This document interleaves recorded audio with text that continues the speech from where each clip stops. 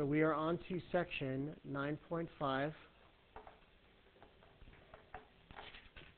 which begins on page 642. And these are hyperbolas. So again, you need to stay focused on how these are different from ellipses, not on how they're the same. Because if you focus on how they're the same, all you're going to see are the similarities, and you're not going to be able to tell one from the other, and you're going to get them mixed up. If you focus on how they're different, then you'll have an easier time keeping them straight, what you do on one, what you do on the other. Okay, so first of all, where hyperbolas come from our conic section, is if we now slice our conic straight up and down vertically, so parallel to the vertical axis, we're going to chop off a piece from the top cone and a piece from the bottom cone. Moves a little bit slowly, but it'll get there eventually. And then when it faces us, we'll see the blue parabola once it turns in our direction. So this is where we get the two branches of our hyperbola from. Okay, everybody can see the hyperbola? So that's a hyperbola. You have the piece going this way, you have the piece going this way. Okay, so that's where hyperbolas come from. As far as the definition goes, the definition of a hyperbola is the locus of points. And what does locus mean? Okay, collection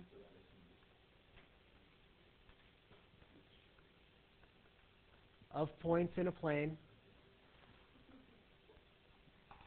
such that the difference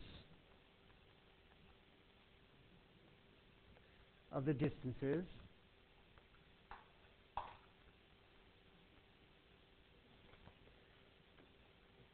from two fixed points to any point on the hyperbola or on the locus is a constant. This should sound extremely familiar. What does this almost sound the same as? Ellipse.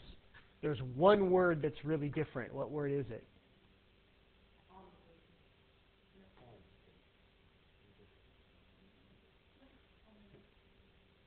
What word is different?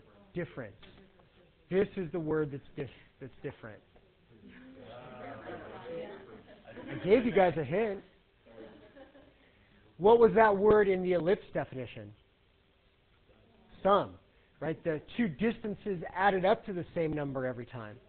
It was the length of the string. Now, the difference between the two distances. If I take the big one minus the small one, it's always going to give us the same number. Okay? So, let's take a look at what this looks like when you actually construct one. So here's my construction. Here is a focus, and I'm sorry, I should have mentioned that again, the fixed points are called the what?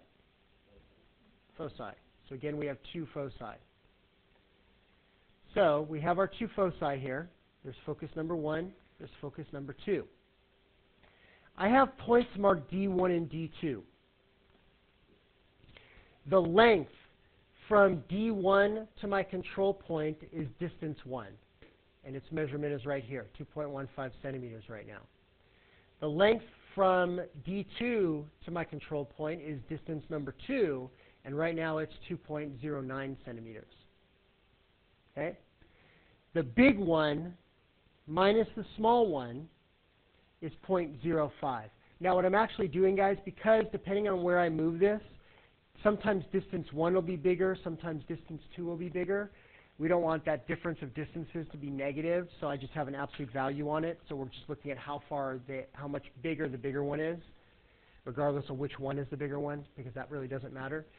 So this absolute value is always going to make this positive. Notice as I drag this around, what's happening to all three numbers?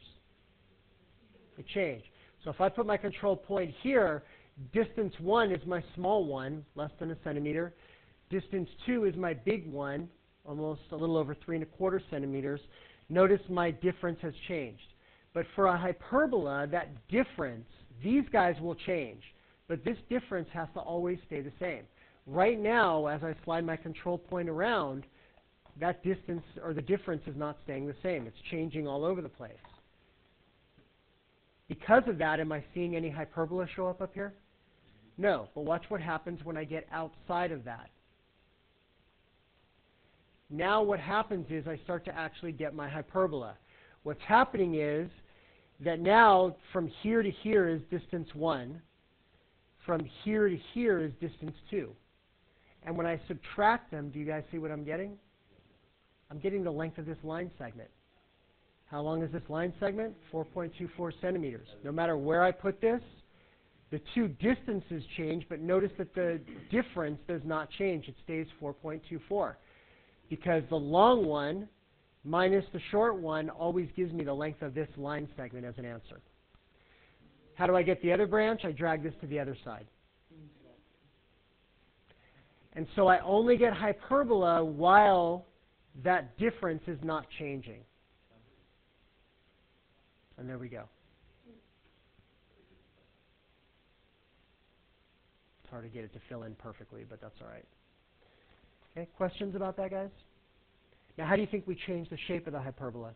Change the line segment. Change what? The line segment. So you can change the line segment, the length of that segment that's left over. That's one way to do it. So if I make this line segment a little bit longer, and then I move this, now I get a skinnier hyperbola. What's another way to change it? Move the foci relative to each other. If I take this focus and I move it closer, sorry, I moved it too close, guys. Didn't mean to do that. Now it's going to widen up a little bit, right? If I move them farther apart, it'll get skinnier. Now, the issue is, guys, as you saw a moment ago, what happens if I move this too close? Well, now if I move this too close, I end up with an ellipse. The reason for that touches on something that I don't remember if I mentioned to you or not, but there's an idea in conic sections called eccentricity. And it's a measure of how far a circle has been stretched to get the shapes that you have, either an ellipse or a hyperbola. And so with a circle, you have an eccentricity of 0. Eccentricity is equal to c divided by a, right? With the a, b, and c from the c squared equals a squared minus b squared equation. C, remember, is the distance from the center to the focus. Okay? And so the distance between the two foci is 2c. If I change that distance, then it affects my eccentricity and affects the shape that I have. But the type of shape can be affected if I change c too much. If I change c too much, then my eccentricity gets thrown into a whole different shape. Eccentricity of ellipses is between 0 and 1. Eccentricity of hyperbolas is larger than 1. And so what ends up happening is if I change the distance between my foci too greatly, now all of a sudden I throw it from one range of values into another range of values, and now it becomes a whole different shape. So that's the idea. All right. So, any questions on basically where this stuff comes from? Let me put this back out here. Make sure we're back to the hyperbola. And so the way this is actually being created is if I show you everything that's hidden right now, this is the construction that went into it. And so the distance here is the radius of this circle, and the distance here, distance 2, is the radius of this circle. And as long as I'm dragging my control point between the two points, notice the circles change size, but they don't touch each other. When I go outside of that distance, now one shrinks down to 0 and then starts growing again. And as soon as the two bump into each other, now I start drawing the hyperbola. So that's how I constructed these. That's crazy. I'm sorry? Well, because the radius of this circle is the distance from my point to D2. So as I get closer to D2, it shrinks. When I'm on D2, it's nothing. And then when I start growing on the other side, now all of a sudden it's going to start getting bigger again, right? Because I'm getting farther away from D2. So that's how you construct these. You guys remember in geometry doing compass and straight edge constructions? That's what Geometer Sketchpad does, is it allows you to do that on the computer. It's all compass and straight edge constructions, just in an automated form. Doing this by hand would be an absolute nightmare. But doing it on the computer is actually pretty nice, and you can actually animate it so that it does it on its own. All right, guys, questions about any of that? Okay, so let's talk about our basics here. So we have a focus. We have another focus. We have a hyperbola. We have another hyperbola. Another branch, I should say, not another hyperbola. They're part of the same hyperbola. And so what's going on here, guys, is that this point here and this point here are going to be the vertices of our hyperbola. So we have a vertex and a vertex, just like ellipses. But remember, I want you to focus on the differences between hyperbolas and ellipses. The main difference, or the first difference that we're going to talk about, is the fact that on an ellipse, we also had what besides vertices? Covertices. On hyperbolas, we don't have covertices, because the hyperbola only touches the two vertices. There are no other 2 points that it touches going the other direction. What we do have on hyperbolas, however, that we don't have on ellipses, is we actually have asymptotes. I didn't draw this very well, but I'll just sketch these in. So we have two asymptotes, and they go diagonally. Now, you guys have learned about hyperbolas in the last chapter. You guys learned about things like y equals 1 over x, which when you graphed it looked like this and this. And you had a vertical and a horizontal asymptote. Or if there was a negative in front of it, it looked like this and this. But they were diagonal to each other, the two branches, with vertical and horizontal asymptotes. Now we're going to turn that whole picture on its side a little bit. Okay? And now they're going to open either left and right or up and down, and the asymptotes are going to be diagonal. So you have an asymptote here, and you have an asymptote here. Okay? That's the idea. What do you think we have right here where the two cross each other, the two asymptotes? It will be the origin for now, but it won't always be the origin. Depends on where this thing is. What do you think is going to be there? The what? Yeah, the center. That's going to be the center. That's going to be the center of our hyperbola. Okay? So hyperbolas have centers just like circles, and ellipses have centers. Just like circles and ellipses, the center is not actually on the graph, is it? The graph, the curve, doesn't actually touch the center, just like circles, just like ellipses. Okay? Notice, though, guys, that the two branches of the hyperbola curve around their foci. Again, I told you earlier in the week, conic sections always curve around their foci. All right. So let's take a look at equations. So here are hyperbolas. You have hyperbolas that open this way and this way. You have hyperbolas that open this way and this way. These hyperbolas open in the x direction, and the equation looks like this.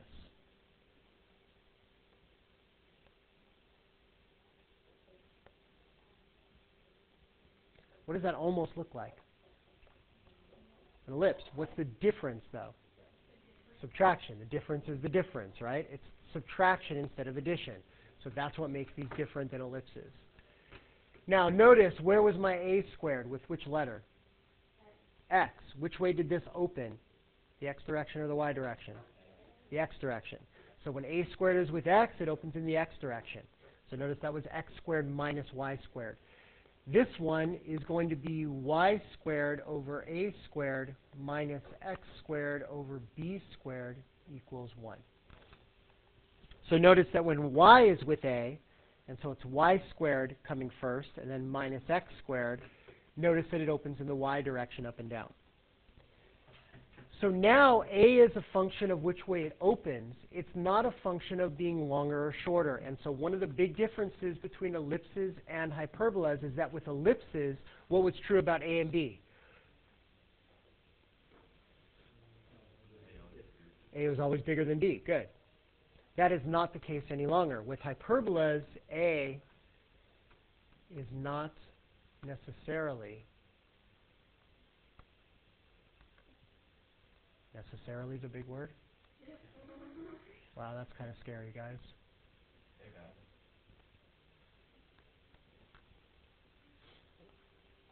So A is not necessarily larger than B. It could be, but it doesn't have to be. That has nothing to do with it. Now A indicates the direction that it's going to open. When A is with X, it opens in the X direction. When A is with Y, it opens in the Y direction. Sometimes A is bigger, sometimes A is smaller, sometimes A and B are the same. Doesn't matter size-wise anymore. There's no relationship there. That's only for ellipses. Okay, let's look at an example.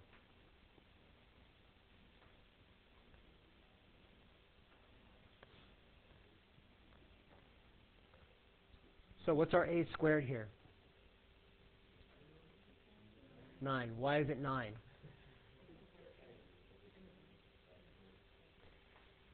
Not because it's with X squared, because remember, B can be with X squared over here.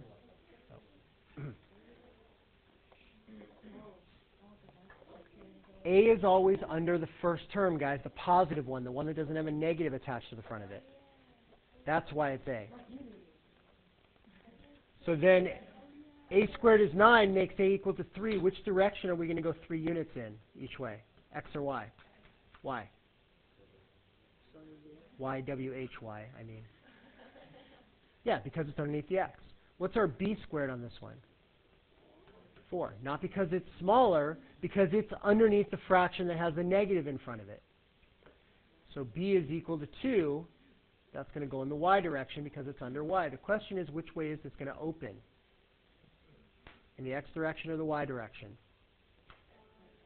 X. How come? Has nothing to do with bigger. Because X squared comes first. X squared is that positive fraction. The Y squared is part of the negative fraction. So it's going to open in this direction. So let's graph this thing. Now let me show you the differences in graphing it.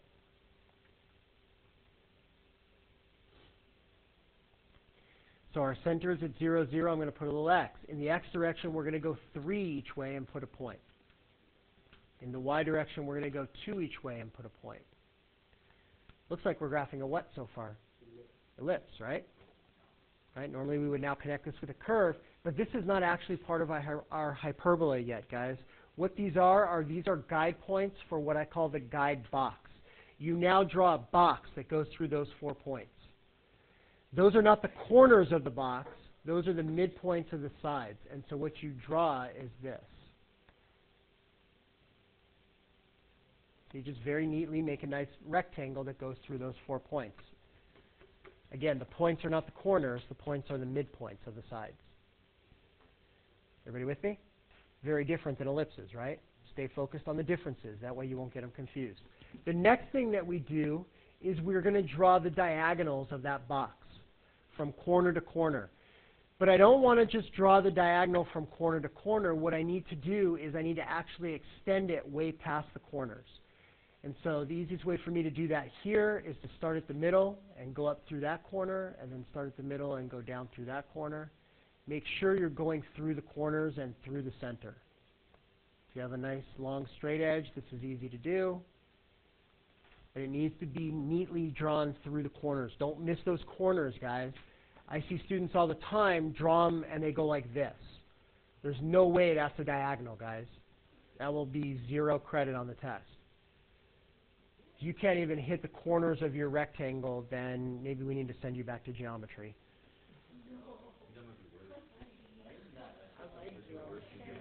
Okay. Those are the asymptotes. So this is one asymptote. This is the other asymptote. Easy enough so far? How long does that stuff take altogether? Yeah, a matter of seconds, right? You put those points on there, you draw the box, you draw the diagonals. Now we're ready to draw the hyperbola. Which way do we say the hyperbola is going to open, in the X direction or the Y direction? Are the asymptotes like X and Y, or are they just like asymptote 1, asymptote 2? What do you mean, are they like X and Y? Are you going to ask like... The equation, yeah, we're going to have the equation in just a minute. Okay, guys, which way is this going to open? in the x direction. So what we do is we start right at this guide point, right on the box. You can't start off of the box or inside of it. It's got to touch the box. And it's got to open this way, towards its asymptotes. The other one is going to start at this end of the box, and it's going to open towards its asymptotes. Don't bump the asymptotes, but make sure you clearly show it going towards its asymptotes. There you go, guys. That's the graph. We're done graphing. No points to plug in. Just make sure you touch the guide point right on the box. Opens in the x direction because it was x squared minus y squared, as opposed to y squared minus x squared. Right. We're going to see one of those other ones in just a minute. Okay, any questions about the graph? We're not done because they're going to ask you for bits and pieces of information, but this is the graph. We're done graphing. So do you guys see that this graph is like 2 minutes tops? 1 to 2 minutes? They don't take long. And I'll show you how fast we can go through this whole thing in a minute. But let's talk about the things they're going to ask you for. One of the things they're going to ask you for is they're going to ask you for the vertices. So what are the coordinates of the vertices? Well, remember, the vertices are the two guide points that the hyperbola actually touched on the box. So what are they? 3, 0, and negative 3, 0. So we can just write it as plus or minus 3, 0 on this one. There are no covertices. There are foci, though. And going back to our picture here, remember that it curves around its foci. And just like ellipses, the distance from the center to a focus is c. The difference is that on ellipses, it was c squared equals a squared minus b squared. Now it's a squared plus b squared. So on hyperbolas, where there's a minus here, then it's a squared plus b squared is equal to c squared here. It's actually the Pythagorean theorem. So let's find the foci. So first we have to find c. So c squared is going to be equal to a squared plus b squared. A squared is 9, b squared is 4. So now we get c is equal to the square root of 13, which doesn't simplify. So now we have to add and subtract that from one of our coordinates to get our foci. Remember, we start with what for the foci? What do we start with before we add and subtract this? 0, 0. Why 0, 0? The center. Right? If our center was 3, negative 7, we would start with 3, negative 7, and then we would leave some room after each number. That's what's going to happen starting in the next section. So now the question is, do I add and subtract it from x or from y? Well, where are my foci going to go, in the x direction or the y direction? X. It has to be out here, and it has to be out here somewhere so that my curve goes around it. So where am I going to add and subtract square root of 13, the x coordinate or the y coordinate? X, because we have to move in the x direction to get to them from the center. So we do plus or minus the square root of 13 right here. Now, do I really need this first 0 anymore? No. But again, it's there to hold the place because in the next section, you won't necessarily be starting at 0, 0. And so if you were starting at 3, negative 7, your foci would now be 3 plus or minus rad 13, comma negative 7. Everything starts from the center, and then you just add and subtract it from whatever the center coordinate is to get your foci. Any questions about the foci?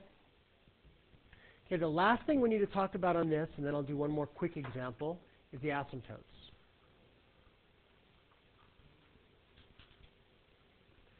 The asymptotes are always going to be of the form y equals plus or minus slope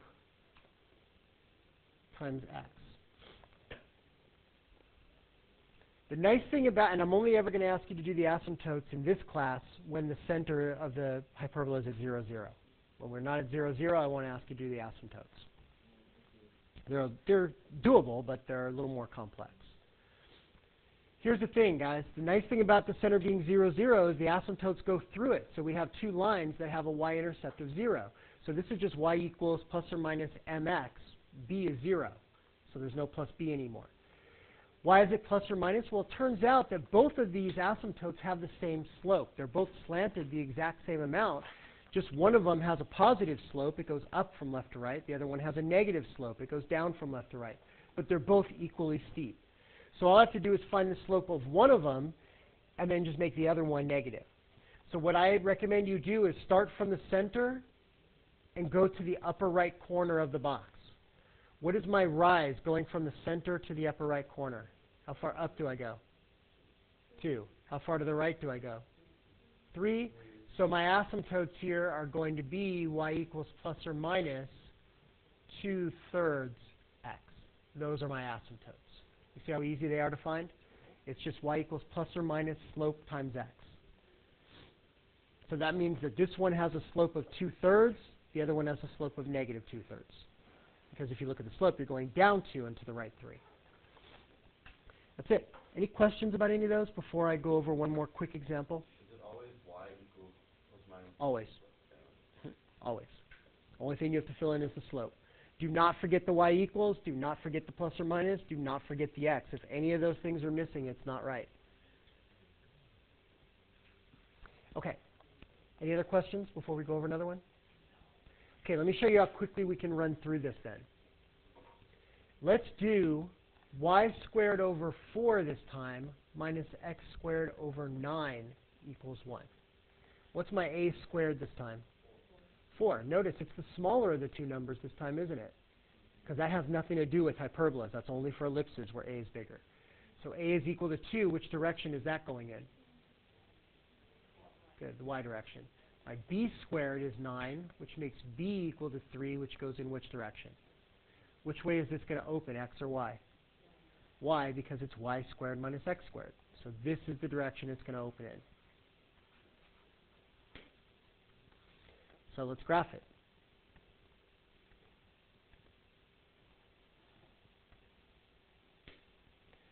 So center 0, 0. We're going to go 2 each way in the y direction. We're going to go 3 each way in the x direction. What do we draw next? The box. Good. Guide box. What do we draw next?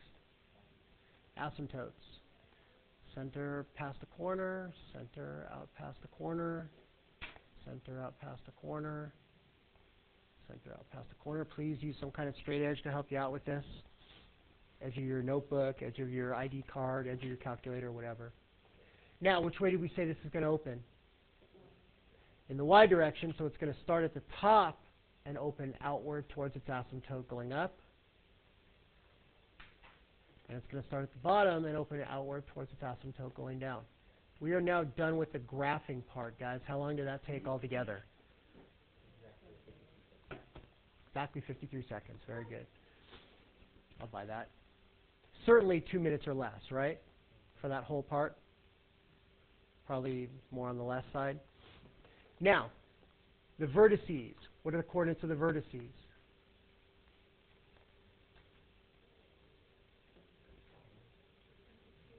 0, 2, and 0, negative 2.